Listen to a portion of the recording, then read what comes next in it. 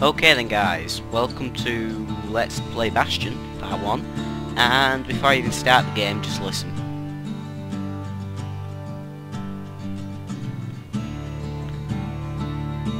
Oh my god, that music is freaking amazing. I got this on Steam the other day, and I completed it on Steam the other day. The story, the gameplay, the everything in this game is amazing. Gameplay is an RPG, my favourite genre. The story and the gameplay is blended seamlessly together by the narrator.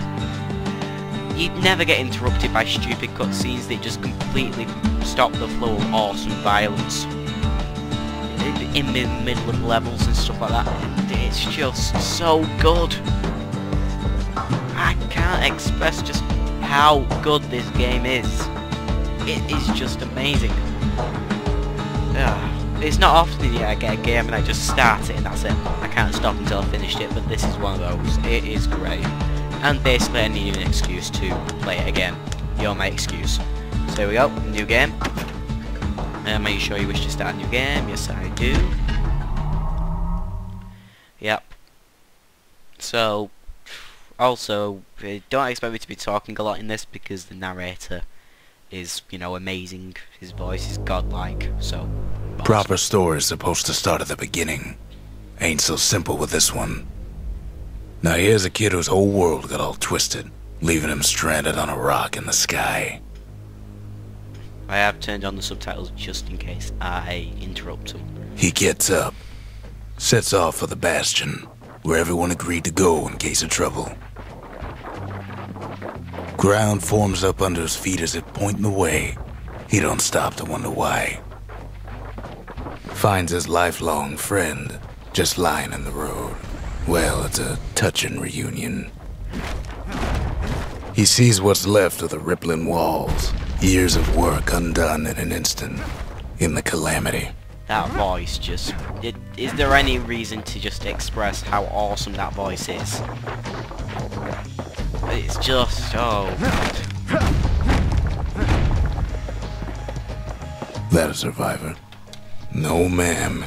It's a gas fella, forced out from underground. Kid pops him good. Fella got a piece of him, though. Oh, it's just so awesome. I love it.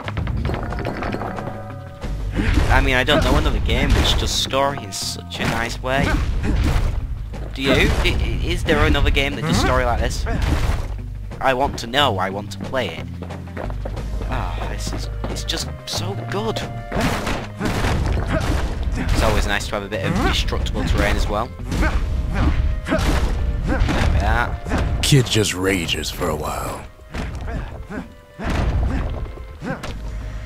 An old repeater falls out of the sky. Ain't a gift from the gods, but it'll have to do. Gotta hold her still to spin up the chamber.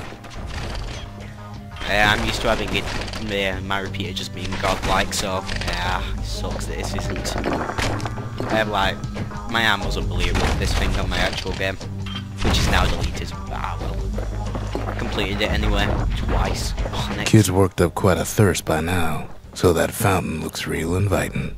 Sometimes you just need a drink. So yeah, I'm not sure if I'm going to do both.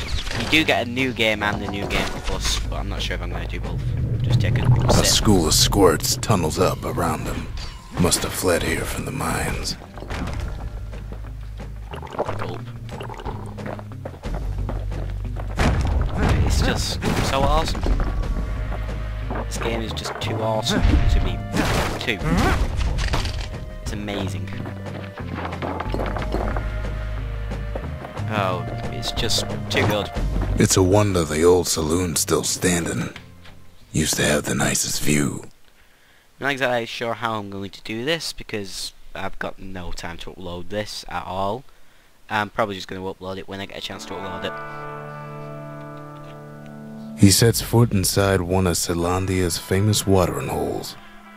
Inside's old Rondi, the bartender. The calamity got him before his drinking did.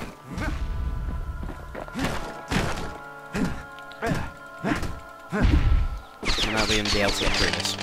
Then Kid finds his trusty shield. Then Kid finds his trusty shield. Then Kid finds his trusty shield. But just as he's getting a handle on it, the security takes him for a petty thief. Come and have a go.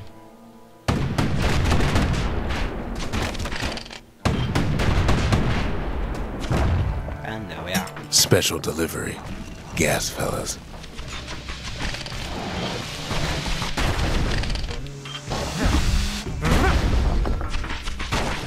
Same roughly at it. Windbags start turning up for last call. That's a lot.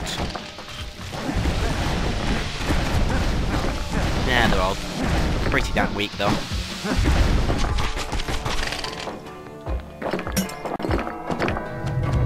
More squirts start coming out of the woodwork. Okay, more killing. A big old fella pops out in front of the kid. You're dead.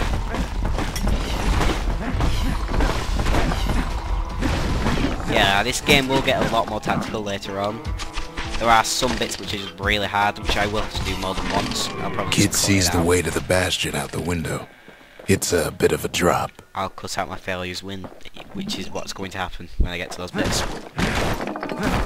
Ronde always wanted his ashes scattered here. Anti-nice. Geronimo. Press space to use... Yeah, I know about that.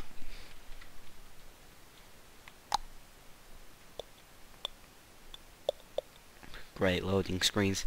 What you talk about on the loading screen? He gets a good look at things on his way down.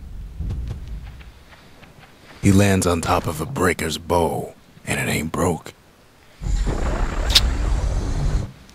Not exactly my favourite thing in the game, the breaker's bow. I use the fang repeater more.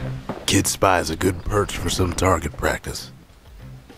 He knows he should draw the string all the way back.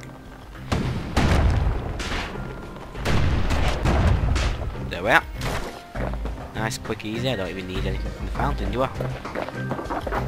Let's just jump over here and grab that.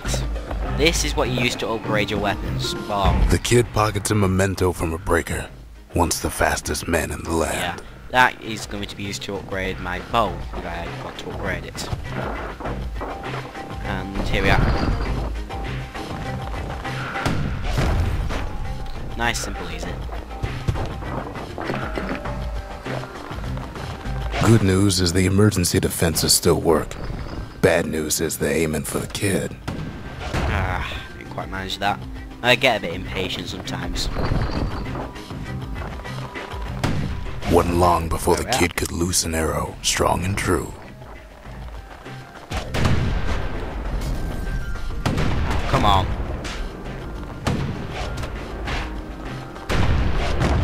There we are. Grab this. Shoot that just because I can. Shoot that just because I can. Yeah, you can fall off the edges. They don't seem to be able to right now. I'm not sure why. Oh. Picks up a few pointers from a dusty old tome. Yeah. To use these, you basically... You see those little black tonics that I'm pointing at with my mouse ping now? Yeah, each time I use it uses up one of those. I'll show it you now. This is the basic one. You do get some better ones. He's a mighty fast learner.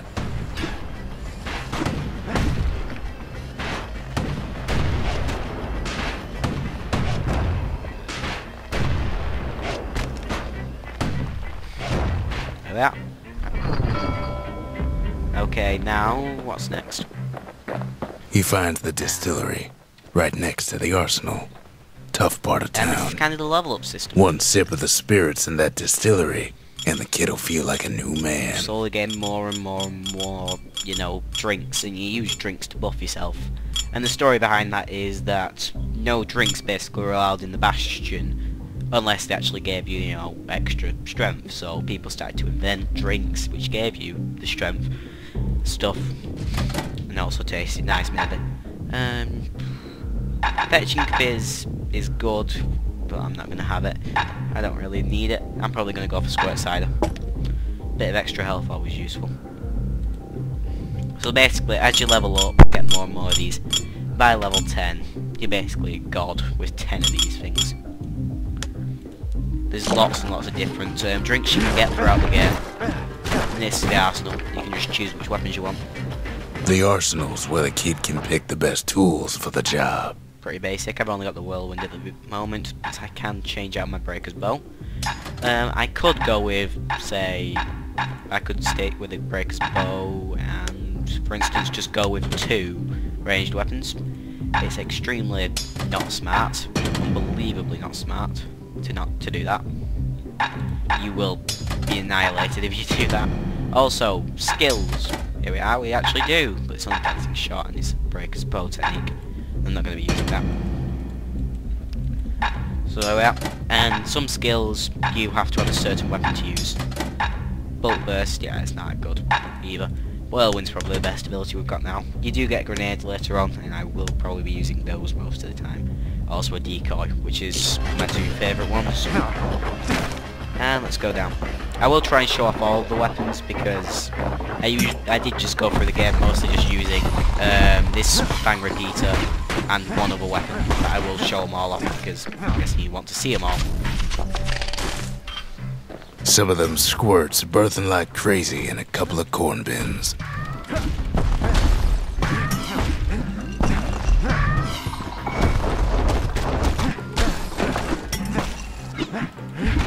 Well, let's kill that. And kill that. Nice, simple and easy. Sorry the frame rate isn't exactly amazing, I'm not sure why that is. Probably just my computer being terrible with fraps. It's basically impossible to have a game running at more than, say, 30 FPS with fraps on. That one was Maud, the tutor. Once taught the kid good manners. He never used them, though. You can't help but love that narrator. He's just amazing. There is no words. Oh crap! As I was saying, there is no words to express just how great he is. An old ferry barge sends the kid on his way. Also, how are these... The bastion's real close now.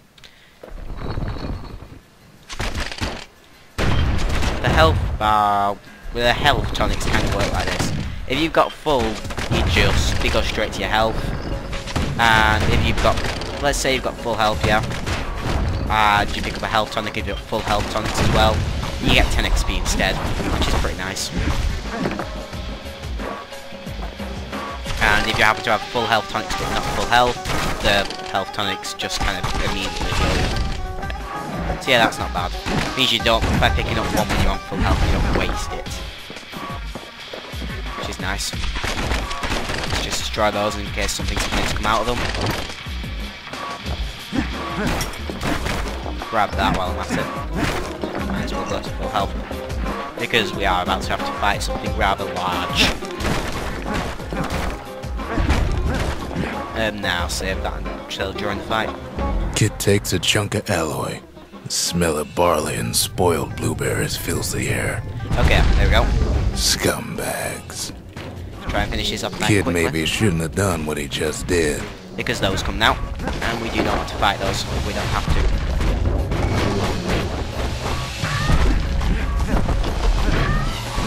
Yeah. Robs a scumbag of his last meal. That's just amazing. The narration is just brilliant. Kid puts him out of his misery. They're at level 2. I gain a bit more health and also the ability to have one more tonic on me, which is what I really want. I think you get to full health as soon as you level up. It seems that way anyway. Let's just try and finish this off nice quick.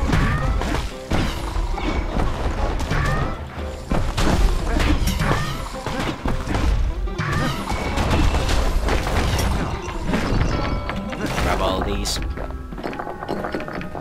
Yeah, if I'd picked up the stray fragments thing, this would be a lot easier to do. You can get fragments from miles away with it, and it's quite useful. It means you don't have to run all the way around, but it doesn't help your combat, so I don't really... I use it at the beginning, but I get rid of it. He finds the core to the wharf district. Okay, now these are the big things at the beginning of the game. You want to collect as many of these as possible to try and get the bastion back to full health.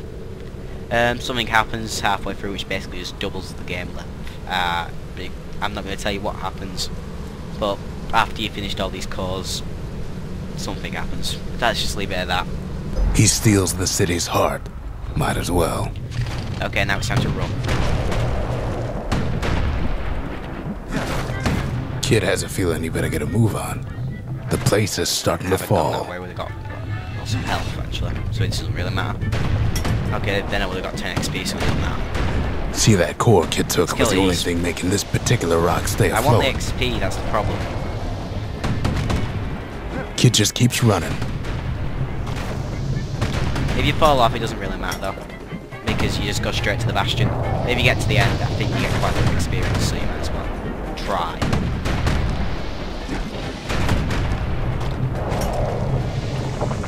Also, you can get an ability that makes it so the health tonic to fill all your health. At the moment, they're just going to fill about half of my health. A bit more, maybe. Also, it gives you an extra 2 tonics. At last, the Skyway's in sight. That's my reward for actually doing it, a couple of extra bits and pieces. Whisks him where he needs to go. You can just jump off, and I think you just go straight to the bastion. That's what happened to me anyway on my first go around. Second go around, I made it to the end. Now the kid sees something stranger still. His mind races. Here we are. Did anybody else survive? Sure enough, he finds another. He finds me. And this is the first, basically your friend, which you find. Him, the stranger. We talk for a spell. And you can just ask him. Yeah, you usually get more and more things to talk to him about. There's a bit of the Bastion's power in that crest. Enough to point the way to the cores. All I tell him is to set that core of his on the monument there. Then watch. Okay, now that we've done that, I want to explain a few more things about this game. Let's start with difficulty settings. There are no easy, medium and hard difficulties in this game. About halfway through, about a quarter of the way through actually, this normal game, yeah? Just the first part, first half, where you're still learning the ropes. This is the bastion at the moment, just a bit crap, but you do get it better. So yeah, about halfway through, you find something that is called a chapel, I think, or something like that. Temple, you know, monument. No, it's not a monument, is it? Yeah, it's just a chapel, temple, something like that. And there you can pray to the gods. And basically, what it does is, if you pray to a certain god, the god will make it so, theoretically anyway, that's the whole in-game thing. You have to impress him a bit, basically. By, he makes it so monsters are a tiny bit stronger than normal, a bit more powerful in some way. Or maybe it's a bit harder to perform through the game. Maybe it takes away a bit of your power, stuff like that. And if you impress him, he makes it so you get more experience, more more shards of the old world, which is the currency, stuff like that. And basically it just increases the speed of you actually getting to an awesome level and basically becoming Zeus, which is always nice. So yeah, now basically every time you hit a core this happens. And just like that, the Bastion comes alive. Starts growing again. Growing stronger. Kid's gotta put its power to good use. Now the Bastion can send him even farther into the wild unknown. Now I can choose a single upgrade, basically. I can build one building. Usually you just find them out in the wild, you know, through levels and stuff like that. But at this point I can just build another one. Usually if you find them out there, it's like you find an armory right after you just got, say, well, you know, you've just got a new weapon, it's immediately switched out for the current weapon. That way you can just switch them back, which is convenient. Kid ponders what to do. So we are going to get a distillery. Makes time to sample spirits from my personal supply. Okay, we're now going to get, what should we get? I think we're going to get Hearty Punch. Basically, the death system in this game is, if you die, you get an extra chance to carry on, basically. You just revive yourself, you stand up, and you get full health and one of the healing tonics, yeah? That is how it works. And then if you die again, you're dead. You go back to either the start of the mission or go back to the bastion. Up to you. This Hearty Punch is going to give me a second chance. So I can, 2 times, just instead of dying, get right back on and up and carry on fighting. That's always nice. But there are some things like that. Active only when below 33% health, active when it's only at full health, stuff like that. It's not exactly full health. I don't really like those that much. Oh, cows are off. And that's my new intro. I probably might even have it. That'd be awesome. So there we are. All nice and done. And that's Bastion. Party punch is so zesty, it'll let you carry on through the worst of times. I'm not sure whether or not you guys want more of this. I will probably record more in a second, but I will not. This is basically the end of part 1, maybe even part 2, I'm not sure. Depends on if I decide to have it as one big part. Hope you enjoyed it. Not sure whether or not you did. Again, if you did enjoy it, leave the comment section. If you didn't, if you want me to just stick to World of Warcraft and stuff like that, say that as well. Space pirates and zombies, all that stuff. Because I have got quite a few things already going on. It's completely up to you. So yeah, that's Bastion, an amazing game which I am in love with. Hope you enjoyed it, and I will see you in part 2 or in whatever the next video I put out is. See you guys.